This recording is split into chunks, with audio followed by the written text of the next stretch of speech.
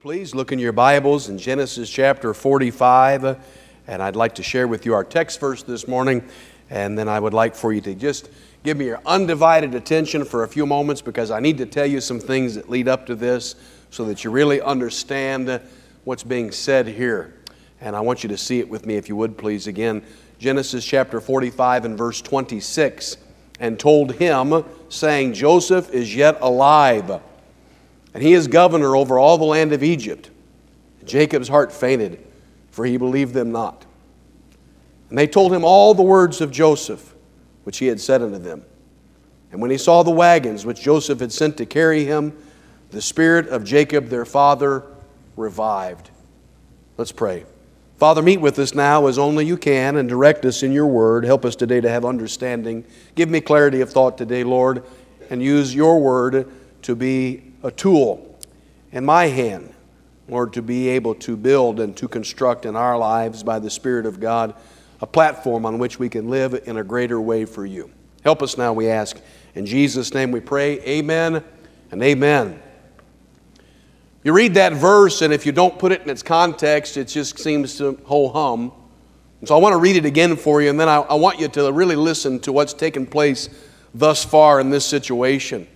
Some brothers have returned home, 10 exactly, to tell their dad some of the best news that he would ever receive in his life. They told him, saying, Joseph, one of his sons, is yet alive. And not only is he alive, but he is governor over all the land of Egypt. And Jacob's heart fainted, for he believed them not. This was something that was so overwhelming to him that his heart would not allow him to believe it. He could not take it in. He could not comprehend it. The Bible says he believed them not, and his heart even fainted.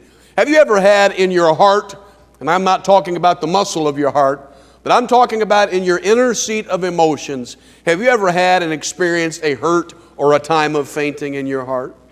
Have you ever had something happen to you that was so hurtful and damaging that it hurt? Not physically, but it just got you right there. And well, this is something that Jacob had carried in his life. And so to hear what would seem to us to be great news really, in a sense, hurt him even more.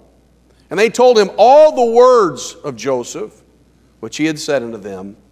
But I want you to notice the next statement. And when he saw the wagons which Joseph had sent to carry him, the spirit of Jacob their father revived. Boy, I like that statement. Revive us again. I like that song. Revive us again. We praise thee, O God, for the Son of thy love. Hey, revive us again. Let our hearts be rekindled with fire from above. Something inside of Jacob was off. Something inside of Jacob had been off for a long time. You see, 20 plus years before, probably closer to 25 years or so before, a bad day in his life took place. His son by the name of Joseph, whom perhaps you've heard of before. Usually you associate Joseph with the coat that he wore, his coat of many colors. And that coat of many colors was given to him by his father. His father's name was Jacob. Jacob is a man who, the name Jacob means supplanter, trickster. Jacob is the man who was the descendant of Abraham. There was Abraham who God made promise to. We see this in the book of Genesis.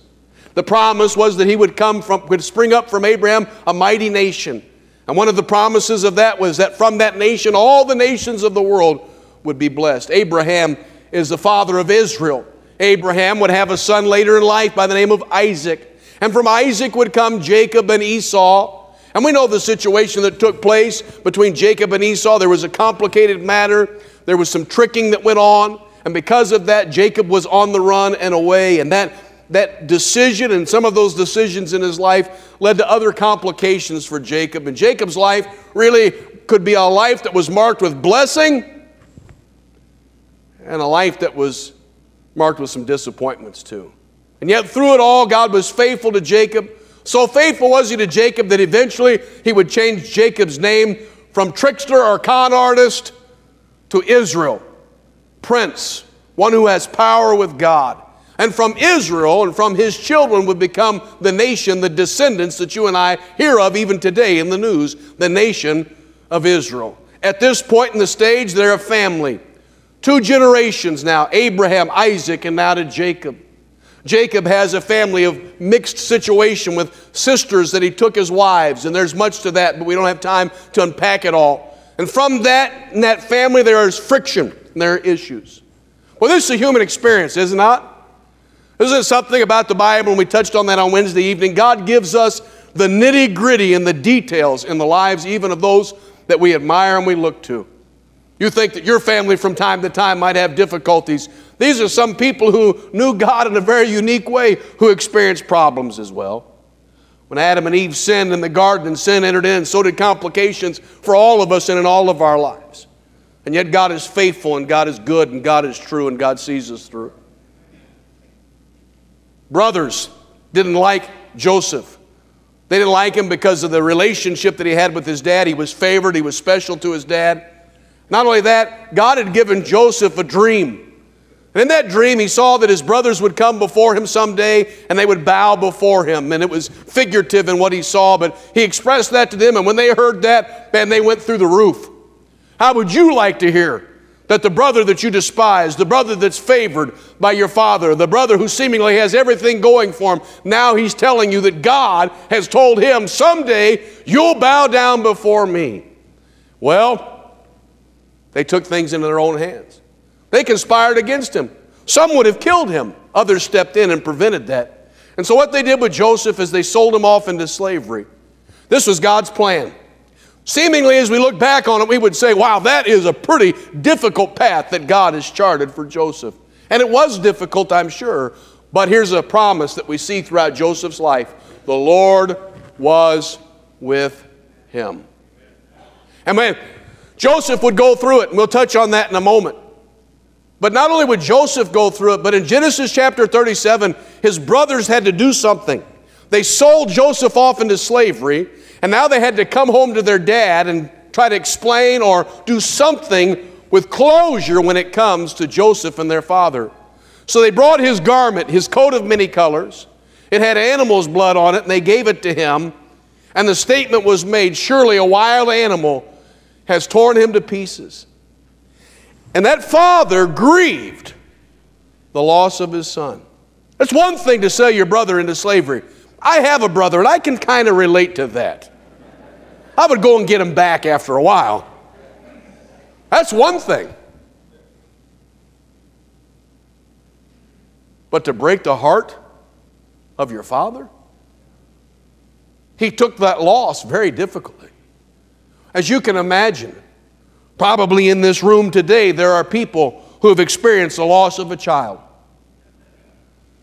I don't know of anything in this life that I believe could be as difficult as that, to have that experience.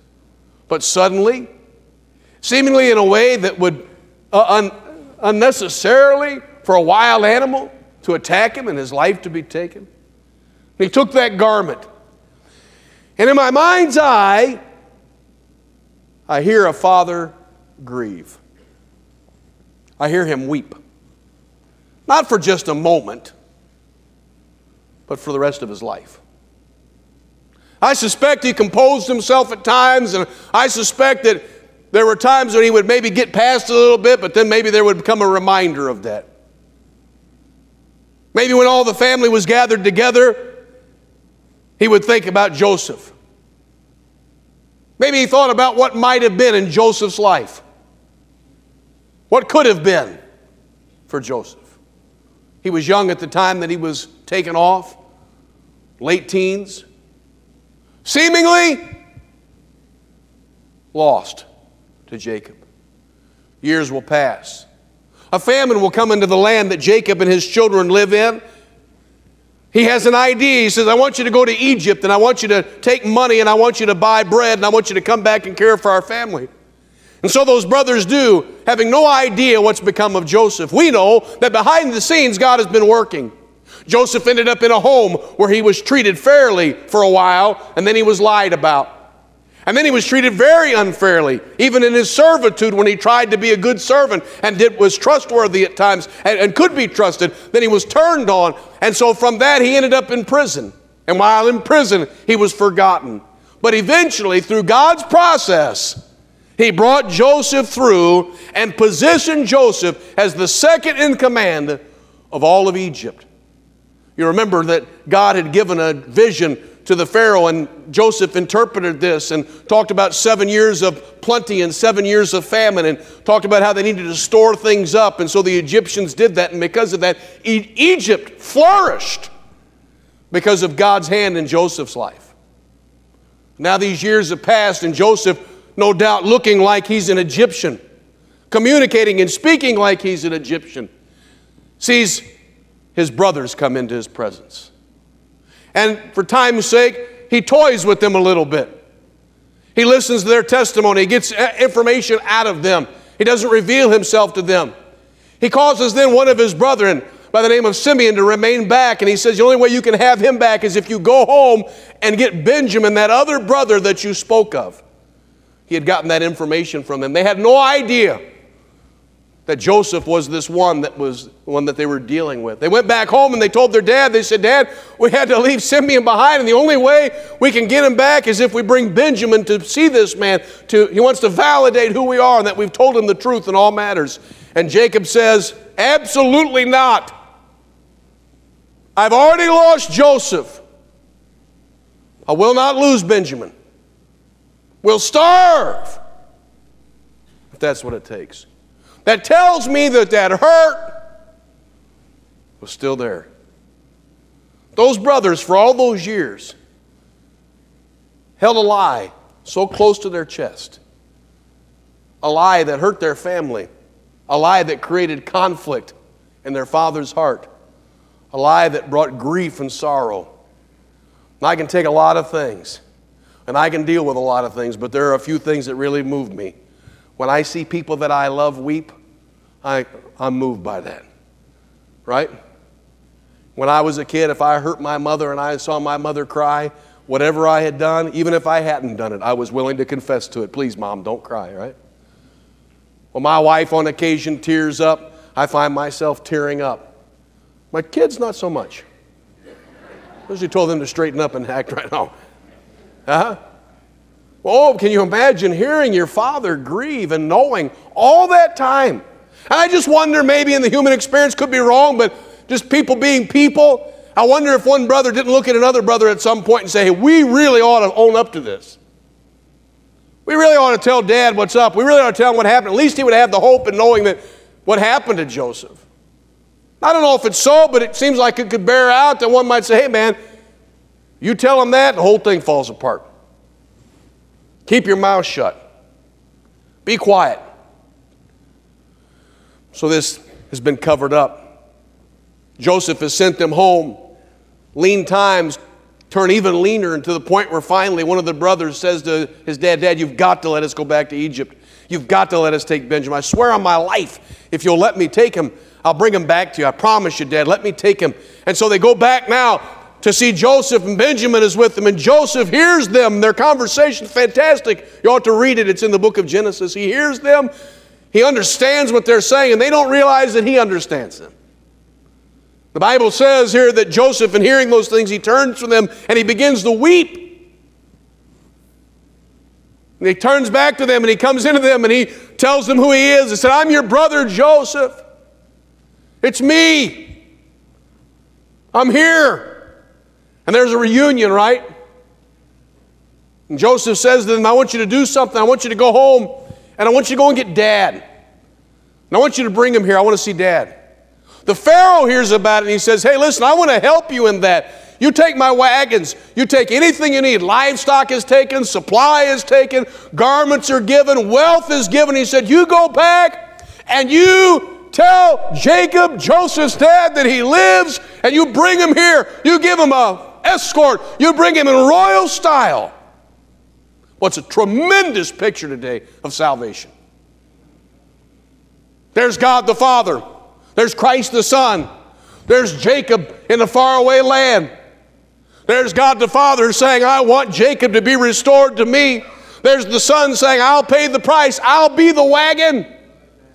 He comes to this earth, he lives, he dies, he's buried, he rises again, and now he stands ready to carry us in reunion to our Father. And what's necessary in that? That you believe. It's a beautiful picture of salvation. I hope today, and that's not where I'm going to go with this, but if you're here this morning and you do not know the Lord Jesus Christ as your personal Savior, hey, listen, the wagon is ready to carry you to God.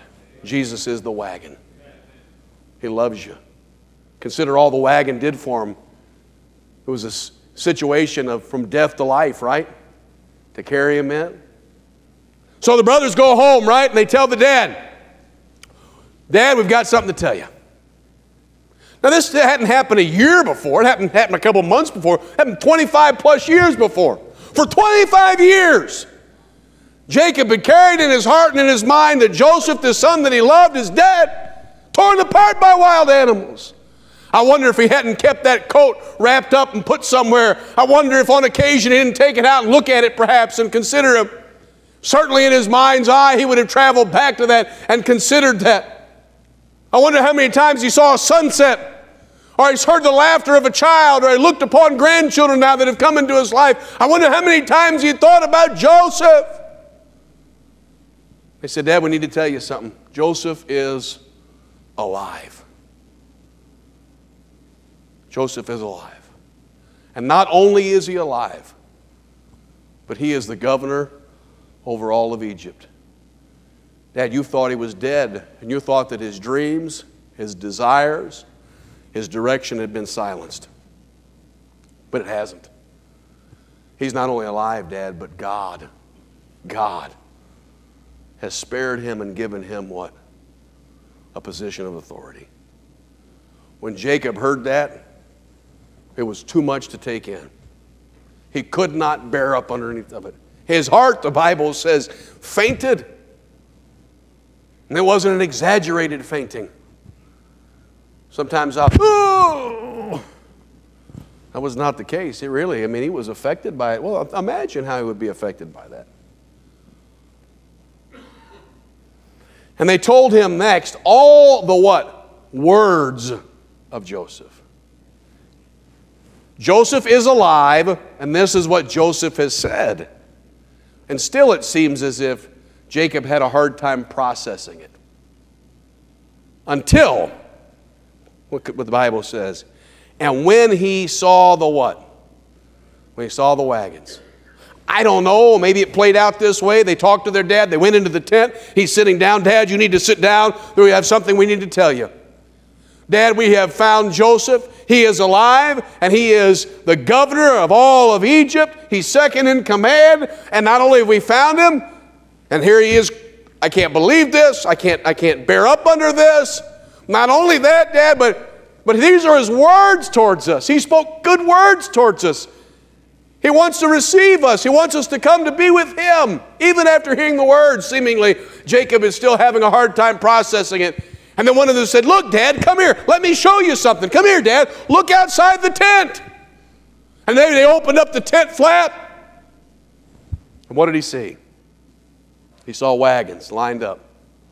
Wagons to pick up the whole family and to carry them all to where Joseph was at. Again, what a tremendous picture of salvation. Joseph wanting to be restored, sending to his brethren to come to him, offering them the means of transportation, the wagon to get there. And when he saw the wagons, the Bible says that the spirit of Jacob, their father, did something. It revived. He went from thinking that Joseph was dead and his dreams and his direction silenced to believing now, my son is alive.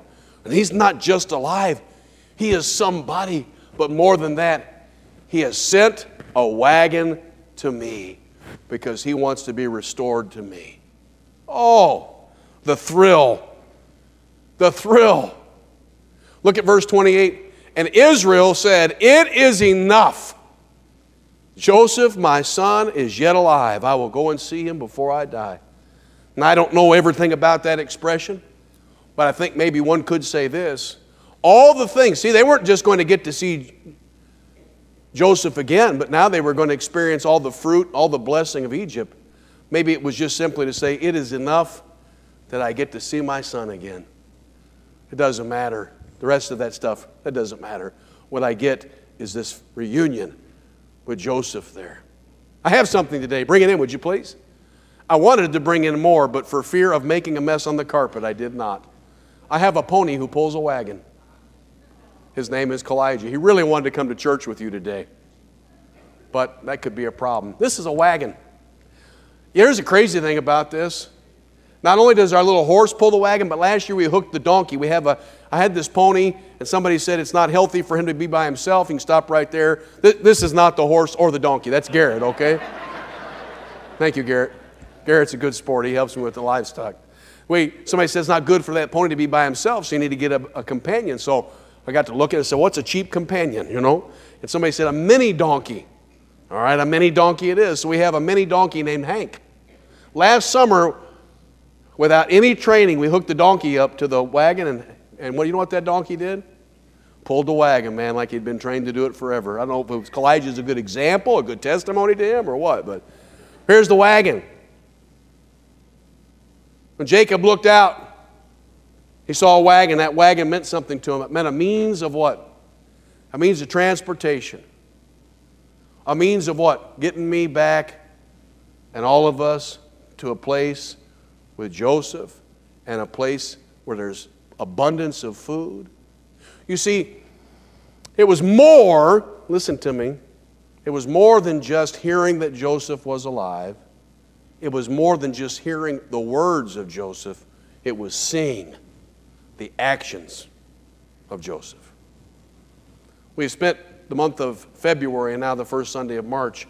We started out talking about charity, a love that gives.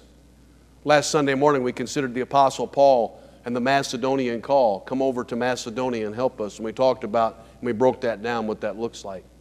May I say this to you this morning? Action brings traction. Action brings traction. It was more than just where Joseph is and what Joseph has said. It was the action of Dad. He wants to help us, and he wants to bring you to him. And when he looked out and he saw that wagon, he said, I believe it. I get it. I see it. We send buses out every Wednesday night. We send buses out on Sunday mornings. They're modern day wagons. You know what they're wagons that say? There's a God in heaven who loves you, who's given his son for you. And we, as a people, love him and want you to know him enough that we'll do something. And what is that? We'll put action out there. We'll put action out there. You go out and knock on somebody's door. You go to a nursing home. You go to a hospital. You make a visit with somebody. You help a neighbor when they have a need. You find out that they're sick and they can't do something, and you step in and you fill that void in their life, and then you hand them the gospel. You go for more than talking about Jesus and the fact that he lives and where he lives. You're doing more than simply giving his words, which please don't miss this. I'm not diminishing that at all. But when you begin to put action to your message, when you begin to put action to the one that you're telling them about, there is something that begins to happen and begins to be established. For far too long, we have left this part out of living in ministry. This is ministry. Ministry is doing what Paul did and coming over into Macedonia and helping us. Ministry is what? Providing the means. Going to the next step of what do I need to do to help you to experience what God has for you. The wagon is telling somebody, hey, I could pick you up and bring you to Bible study if you'd like to come. Hey, the action is saying to somebody, hey, is there something around your home that I could do to help to fill that need? The action is what? The action of the wagon is doing what? It's giving and offering up from our life and what our substance to others that those needs might be met. What is it? It's not just simply saying, I know somebody to pray to, and I'm going to pray for you. It's coming alongside of them in their time of need and saying, hey, let's pray together. It's that guy who's riding along in a chariot and he's reading and he's looking through the Old Testament, and God brings a preacher and puts him alongside of him, and he says, hey, do you understand what you're reading? And he said, how can I? Unless somebody what? Shows me or guides me or instructs me. What a wagon speaks of action. The wagons of God, and of course the assurances of God. So many things could be said, but time would not allow. God has done so many things for us to experience and for us to know that He's real in the life of the believer. And those are the things that are to revive our spirit. But as those who are involved in ministry, I want to challenge us to send out the wagon. You see, that wagon represents some things. It represents in Joseph's life faithfulness. It represents that Joseph, for all those years of difficulty. Hey, think about this for a moment. Joseph has heard from the Pharaoh, send out my wagons to go and pick up your family and bring them here. That didn't happen overnight.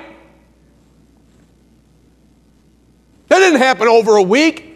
That happened over years of being faithful. That happened over years of doing right in the face of adversity.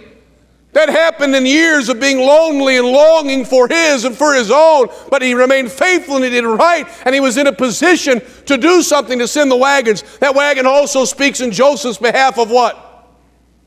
Forgiveness. He didn't say send one wagon to bring my dad to me. He said send all the wagons and get everybody and bring everybody here where I'm at. Hey, what action is needed today in your life? What wagon should be sent out? Faithfulness, forgiveness. That wagon also spoke to Jacob and his family about what? Fruitfulness. There's a better life. There's a better opportunity for you. You know that there are people today who are sitting in life looking and wondering if there's anything better for them in this world? There are people who become so burdened and so broke down by sin and by decisions, and sometimes by the sin and decisions of others, that they're sitting today wondering, does anybody care? Is there anybody that loves me? Is there anything any better than this? When we get our lives together in a way and we use our life as that wagon to speak of, and we're coming to people and we're saying more than just simply being passive and saying, this is the Lord that we serve. These are His words. Now let me do something. Let me be what I'm called to be, an ambassador. And what does an ambassador do? An ambassador says, I pray you in Christ's stead, be reconciled to God. The church is silent at times, and we sit on our hands and we watch the world spin by and we wonder, why is no difference being made? Hey, we've got to send out the wagon. The wagon of faithfulness. That wagon represents forgiveness. That wagon represents fruitfulness. That wagon also spoke to Jacob of life and death. He had believed all those years that Joseph was dead, and now he had heard what? That he was alive. And the wagon was going to bring him into a totally different perspective of life. You know how many people, their perspective of life is this is all there is, and then it's over, and then what? But you and I, we know something, don't we? I know where I'm going. I know how I'm getting there. I know who's punched my ticket, who's paid my way. That's the Lord Jesus Christ. We want to help people to know that, right? Life and death. You know the things of God and ministry and working with people and loving people, instructing people in the things of God, it's life and death. On occasion, folks will visit church and say, man, preacher, I really appreciate the fact that you raise your voice a little bit. Appreciate the fact that there's a little bit of passion behind what you're doing. Why wouldn't there be? Hey, if a basketball coach, yesterday as I was making a visit at a hospital, if someone had a ball game on and the coach was up, man, he was hot over the fact that he thought the ball got knocked out of bounds and his team wasn't going to get it. Man, he was out on the court. His face was red. He was yelling at a referee for all the world to see because he wanted to make sure his team, who was winning by 10, got possession of the basketball. If a guy who's getting paid millions of dollars to play a game and coach a game, coach players, can get that passionate over a lost opportunity for his team to get the basketball back, what's wrong with us? You see, Jacob sat there and he heard that Joseph was alive, and he even heard what Joseph said. And his heart was still fainting, and he was still not believing. And they said, well, Dad, let me show you the action of Joseph. I've led people to the Lord before Several. And when I was finished, I'll never forget this, almost verbatim. I was waiting for someone to show me and to care enough about me to lead me in this. I was waiting. Well, you say if they knew the gospel, that's why we're here. Do you understand what you're reading? How can I? Unless somebody shows me. Don't you get it? Our life and the action of our life and the motion and the energy of our life being directed into what? Into telling people that He's alive and telling people of His promises, but then also doing what? Sending the wagons. Send the wagon. Every gospel believing, every gospel preaching church ought to be sending wagons out everywhere they can. Letting the world know we believe this and we want you to have this and we know this to be so.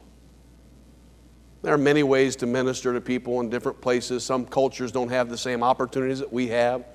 Not everybody has the opportunity to run buses and pick people up on buses and have bus ministries like we do. I don't think that everybody has to have one. Don't mistake that. I believe it's something that's an open door for us, and I believe as long as we have that open door, we should step through it. I think it's a testimony to the community when they see our bus rolling around. Hey, there's some folks there, they're either nuts or they believe something. Maybe both are true. Right? I know that everybody appreciates a gospel witness on their doorstep when you go by and you knock on their door and you say, hey, just want to tell you the best news you'll ever hear. Jesus saves. Not everybody, well, I don't think you ought to do that. Okay. But you understand that there could be a Jacob waiting behind the door who's just waiting for somebody to show some love and put it in action. If it wasn't that way, then why would we be directed to be that ambassador that we're called to be? Wagons speak of action, and action brings traction. That's how you get people going. You want to help somebody? You want to love somebody to Jesus? And start loving them to Jesus. Start getting some action going. Live that life, right? And witness and tell him He lives. Don't mistake it. But when you compound, when you put the three of those together, the message that He lives, the message of His Word, and the message of my life being lived for Him in action and in service, boy, it's a powerful witness. Who wants to ride in a wagon? JJ, can he pull you? You think you can pull him, Garrett? Hop in the wagon and pull him out, would you please?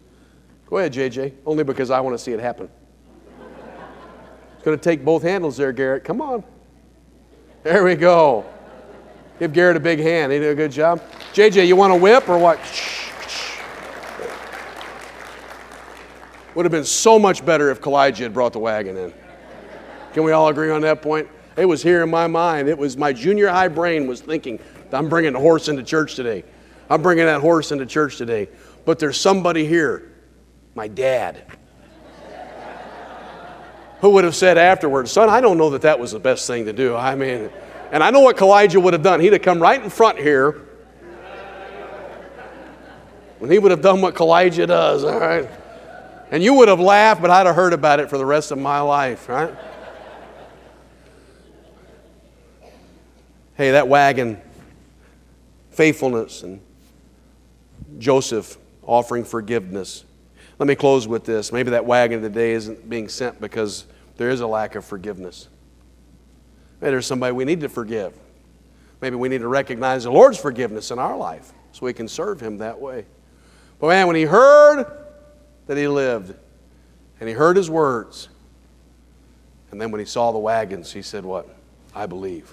I'm going there. Hey, I want to be a good wagon, don't you? Huh? I was going to sing the theme to Rawhide too. How many of you know it?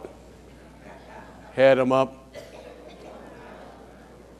Or how about this one? Keep them doggies rolling, rolling, rolling, rolling. Some of you who are under a certain age, you're not looking.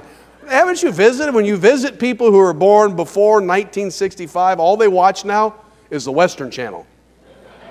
And quite honestly, every time I encounter you born before 1965 and you tell me, Pastor, did you know that there's Westerns on all the time? I know this. Yeah, I did know this. Because every time I come to any of your houses, the old Westerns are on, right? And the guy who wouldn't let me bring the horse into church, the Man, son, you got to see this episode of Rifleman. It's the same story over and over again. Come on. Huh? Yeah. Wagons.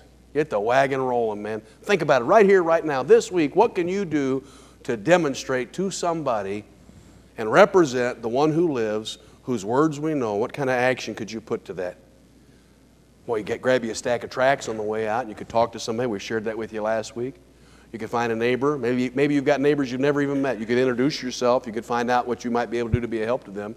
You could instruct your children in that way, how to do that, to help them that way, right? Maybe you go visit somebody in a hospital or visit somebody in a nursing home or hear of something going on in somebody's life and care for them. I get it that we pray for people, but maybe there should be more of us coming up alongside of people and say, hey, can I pray with you? Could I pray with you for your loved one? Could I pray with you about that situation? You're going through it. Can I come alongside of you in that?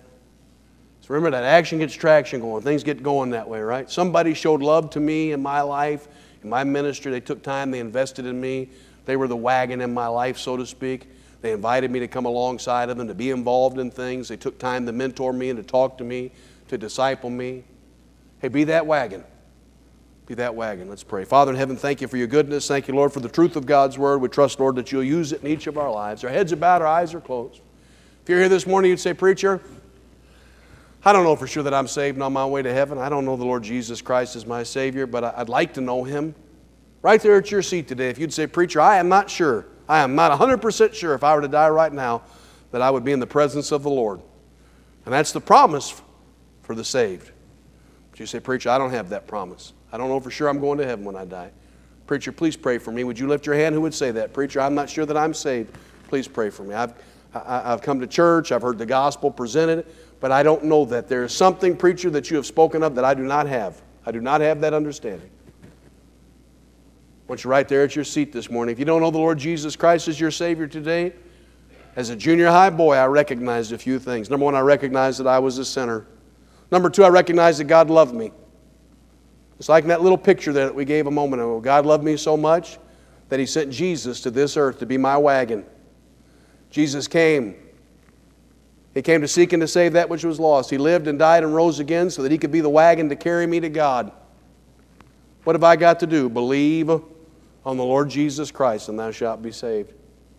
When I understood that God who made me also wanted to save me, when I understood that that means of salvation was through Christ, and by me believing Him, by trusting Him, by accepting Him. Well, I did. I'm thankful for that. Right there at your seat today, if you'd say, preacher, right here, right now, I know I'm a sinner in need of a Savior. And I believe that Jesus lived and died and rose again to be that wagon, to be that mediator, to bring me to God. And I want to put my faith in Him. Right here today, preacher, I want to believe on the Lord Jesus Christ as my Savior. Would you lift your hands and I might pray for you? You'd say, preacher, I want to believe on Christ today as my Savior. If you're here this morning and say, preacher, I know that I'm saved. I know that I'm going to heaven when I die because Jesus Christ is the one who saved me. I know this. I'm rejoicing in my salvation today. Would you lift your hand? You say, preacher, I know that I'm saved. Wonderful. If this morning you could not raise your hand, I want you to know that so desperately. There's a God in heaven who gave His Son for you that you might be restored to Him. I hope and pray that you would allow somebody to share the gospel with you. There are men and ladies in our church who would love to sit with you and guide you in the Scripture to help you to understand. There are people who love you and love God and would take that time with you if you'd let them. If you're here this morning and say, preacher, I get the message and I need to be a wagon. I need to be a wagon of action. I need to tell people about the Lord, that He lives. I need to tell them about His Word, but I also need my life to be like a wagon. I need to be out showing and evidencing what I'm talking about. And you'd say, preacher, please pray for me. I want to be, in my life, I want to be like that wagon that Joseph sent. Would you lift your hand and say, preacher, there was something in that for me today. Father in heaven, you see our hands. You know our needs in our lives. You know what growth and development is required. We trust, Lord, that you'll work. Lord Jesus, you're a good shepherd. You bring us along, and we trust today that you'll bring us along. Here in just a moment, we'll stand to our feet. We have someone that's come today to follow the Lord in believers' baptism. If you've been saved and not yet scripturally baptized, we encourage you to do the same. Let someone show you and guide you in the Scripture and make sure you have good understanding of baptism and what it is and why it is. If that's you today, if you'd say, preacher, I'm saved, but I've never been baptized. I've never followed the Lord in believer's baptism. You'd say, preacher, please pray for me. I'm saved but not baptized. Preacher, please pray for me. Would you lift your hand? Who would say that? Preacher, please pray for me. I'm not baptized. If this morning you have questions about that, see one of us on the way out, see one of the staff in the lobby, and let us know. Let us help you with that. If this morning you have somebody on your heart, a need, a situation, I invite you to come to the altar. If this morning it's to come and to say, Lord, I surrender to be a wagon. I want my life to express like Joseph did. I want it in my relationships. I want it for those that I meet, those that I encounter in life. Sometimes a little bit of action go a long ways with somebody.